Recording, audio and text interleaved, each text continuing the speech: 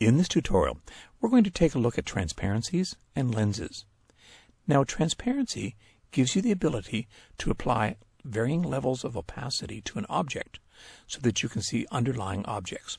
For example, I have a rectangle on my page with a yellow fill. I'm going to click on my transparency icon, and then when I left click and drag, I can create a fountain fill type transparency over this object. On my interactive property bar, I have the ability to remove the transparency, make it a uniform transparency. I can also create the fountain transparency as you've just seen. Typically, transparencies are applied to vector objects. However, in this tutorial, we're going to be applying them to bitmap images. Let's go ahead and delete this object. From the File menu, I'm going to select Import. I'm going to browse and I'm going to import a couple of images. So I'm going to go ahead and select these images, holding the Control key down. These are the three images that I want to bring in. I'm going to click Import. Tapping the space bar will drop them in one at a time on top of each other. With this last image, I want to align that with the bottom. So I'm going to hold the Shift key down. I'll select this element and tap B for bottom. Now, when we select objects, there's a number of different ways of selecting elements on a page. I'm going to use something called the Digger tool.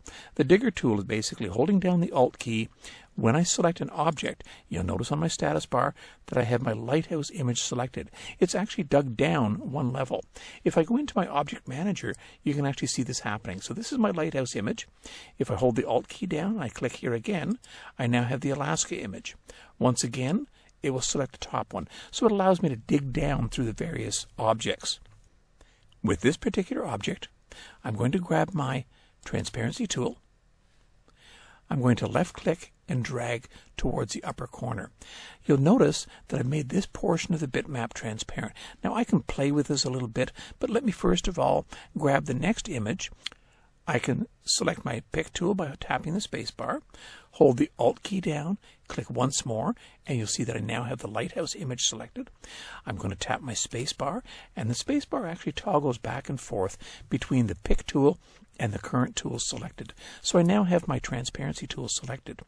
I'm going to left click and drag straight up, and you'll see that I now can see the mountains in behind.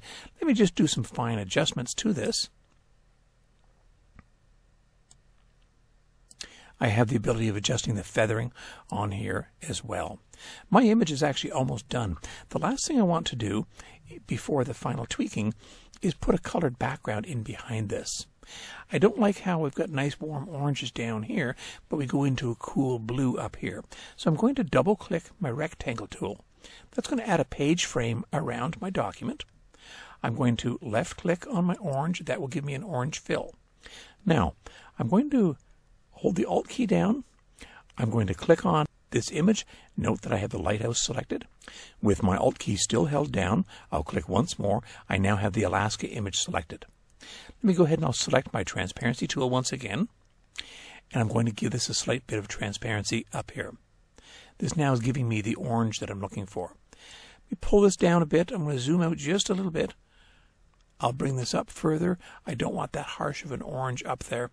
I can pull this down, and I have the ability of adjusting the feathering.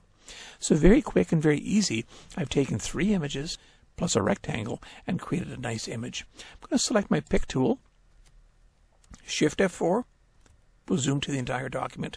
F4, of course, zooms to everything drawn on the page. I can now do some fine tuning. For example, by selecting this top image, I'll select my transparency tool and I can play with this a little bit until I get the effect that I'm looking for. I find that the lighthouse image is a little bit dark at the top, so I'm going to select the lighthouse image, and I can select it in the Object Manager as well. I'll pull this down a bit and I can adjust my feathering. Okay, I kind of like that. Now, let's talk a little bit about lenses. Lenses are very similar to a transparency, and in fact, you'll notice on my status bar at the bottom, this particular transparency is being referred to as a lens.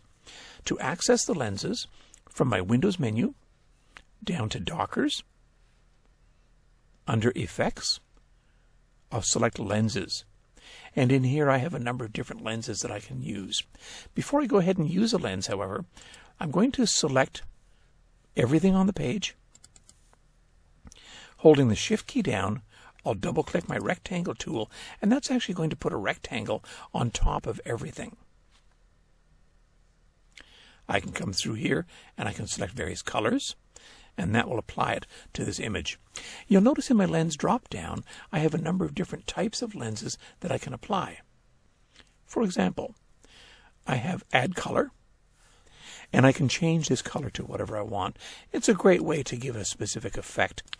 I also have other things such as Custom Color Map, where I can do various colors from and to. I can change these and get some rather interesting effects from that.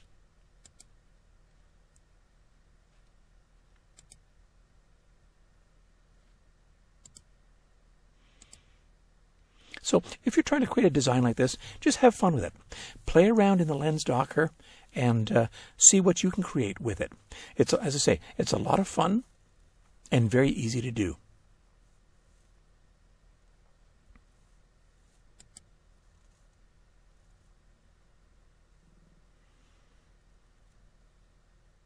If you've enjoyed this tutorial and you're looking for additional resources, head on over to the Discovery Center at learn.corel.com.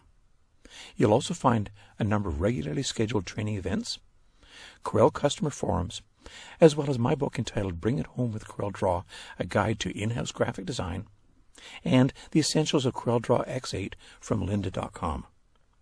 Thanks for watching.